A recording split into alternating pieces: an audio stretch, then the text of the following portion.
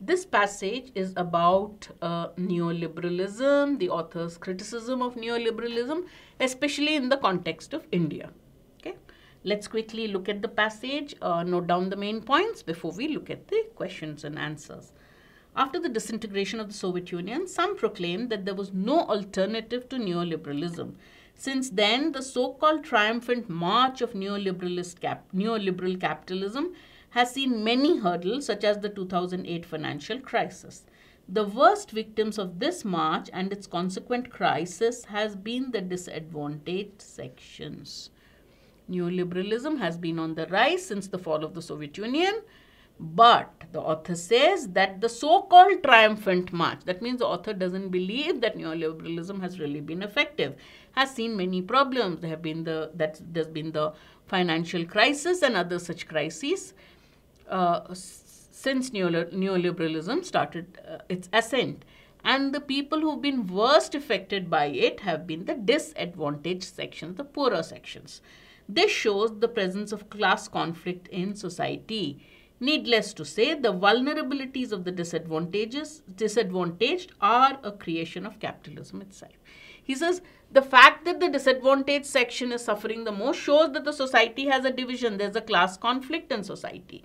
Second point, he says that the vulnerability, the disadvantaged are vulnerable and weak because of the creation of capitalism itself. Capitalism itself is the cause of the weakness and vulnerabilities of the disadvantaged section. The French economist Thomas Piketty exposes the essence of neoliberalism. He says, this is what neoliberalism is all about, which leads to unprecedented inequalities and disparities. So Thomas Piketty, the French economist, has exposed neoliberalism. He says, at its core, neoliberalism is such that it leads to unprecedented, never before seen inequalities and disparities, divisions, differences. In the Indian context, liberalization of the economy was initiated on the premise that the seemingly socialist and centrally planned economy had outlived its utility, and that private ownership and market forces would efficiently replace public sector undertakings and provisions. So he said, in India, when we started liberalization of the economy, it was on the premise that, we started it on the basis of the fact that the seemingly socialist, that means it wasn't exactly totally socialist, and centrally planned economy had outlived its utility. It is not going to benefit us anymore. Therefore, we need to let private forces, market forces, private ownership should replace this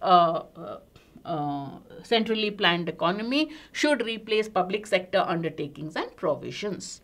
Such an opening up of the economy was also tried in other parts of the world with only one consequence. So India liberalized its economy.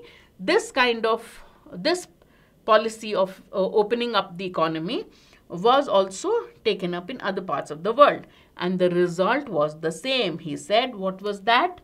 Unprecedented concentration of wealth in the hand of a few and a marked shift in the actual centers of power. What happened? Did it benefit the society as a whole? No. What happened is there was concentration of wealth in the hands of a few of a nature that we'd never seen before. Unprecedented. There was no precedent or example of this kind of concentration of wealth. Also, the balance of power, the center of power shifted. All right, the people who are powerful were different now in this new liberalized economies than the earlier power centers. Crony capitalism was soon making its fast inroads into the policy-making coteries of India. What happened? Crony capitalism, he calls it, shows the author's contempt, right? It was making fast inroads. It was getting into the policy-making coteries, the circles. Centers of power are called, a coterie is basically a group with an agenda, a politically strong group. So the policy-making groups in India, those bodies can be called coteries. So it said that the policy-making coteries of India had also got this idea of capitalism. This newfound confidence of the private sector bore fruits. But for whom? Whom did this benefit? He said, definitely not for the masses, as shown in a recent study that named India as the second most unequal society in the world. So in India, what happened? Policy makers, the centers of policy making in India were influenced by capitalism. And as a result, what happened? What happened, according to the author, is it did not benefit the masses because it led to inequalities, and India is the second most unequal society in the world. According to the Credit Suisse Research Institute's Global Wealth Report, 1% of the Indian population owns 51.5% of the wealth in the country, and the top 10% own about 3/4 of the wealth. So basically, wealth is concentrated in the hands of a small percentage of people. On the other hand, the bottom 60%, the majority of the population, owns 4.7% of the total wealth. So you see the inequality. Public education, and now this is as far as concentration of wealth and power are concerned. Next, look at the other consequence of liberalization. Public education and health are the most affected by capitalism. Educational spending by the center has been showing a downward trend. The center has been spending less on education. 6.15 in 2014-15 budget to 3.17 in 17-18 budget. So you see the cut in allocation of funds for education, 6.15 to 3.71. Instead of expanding higher education horizontally to more far-flung areas of the country and vertically to the disadvantaged sections of the society. So instead of education expanding horizontally and vertically, what has happened? Spending, allocation of budget, funds in the budget for education has been cut down. The central government is allowing,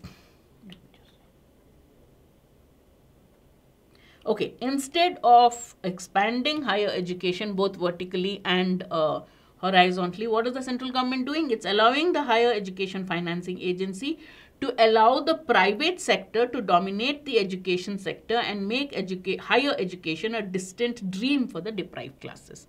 So what has happened now? Instead of the government expanding education horizontally and vertically, education has also gone into private hands. And because of this, he says, higher education has become a distant dream for the deprived classes. Similarly, in the health sector, the government has chosen private insurance companies and private healthcare lobbies as its partners, effectively taking away the attention from public infrastructure and its upgradation. So it has not upgraded public health infrastructure. It has taken the attention away from public health infrastructure and gone into private partnerships with private agencies and healthcare agencies. In a country like India, which is plagued with social problems such as widespread poverty, a deepening agricultural crisis, a very high unemployment rate, and abysmal health indicators, very low or poor abysmal health indicators, giving away public sector assets to private players and shifting the discourse away from socialism would prove fatal to a vast majority of the population. So look at the author's harsh words. He says, in a country where there is so much poverty, there's so much social problems, you are giving away state assets to private hands. And when you do that, the consequences are going to be very grave. For whom? A vast majority of the population, which is economically disadvantaged.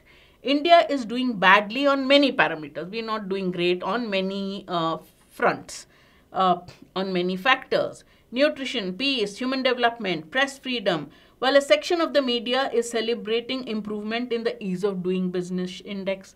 He says we are lagging in so many areas, and here the press is celebrating the ease of doing business index in India.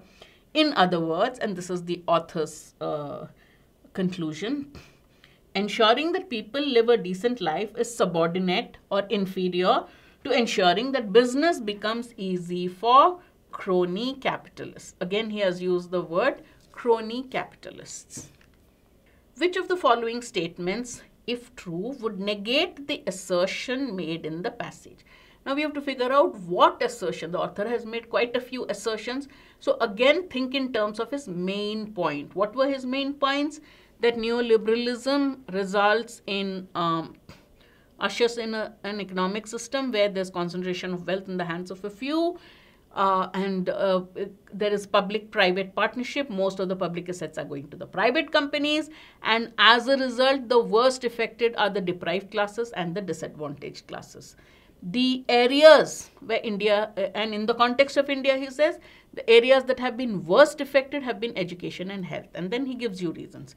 Education, instead of the government expanding education horizontally and vertically, it has got into partnerships with the private agencies.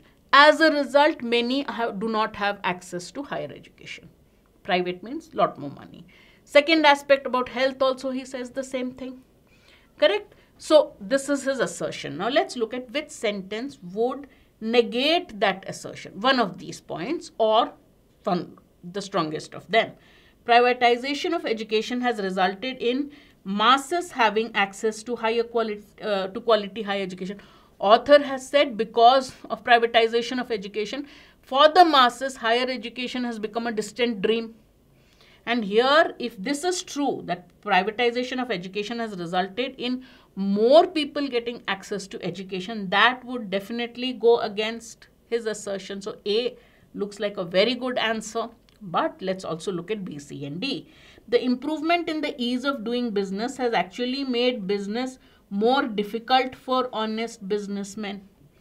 Are we talking about honest businessmen? Is the author's assertion anything about businessmen? He just says ease of doing business has increased and the press is praising that instead of anything else. So it is not negating anything he has said. So B is out. Health and education for the masses have not made great strides under neoliberalism. This will not negate the assertion. This will strengthen the author's assertion. Right? Neoliberalism may result in unprecedented inequalities, which is what the author says, which strengthens what he is saying, but also provides massive employment opportunities to the masses.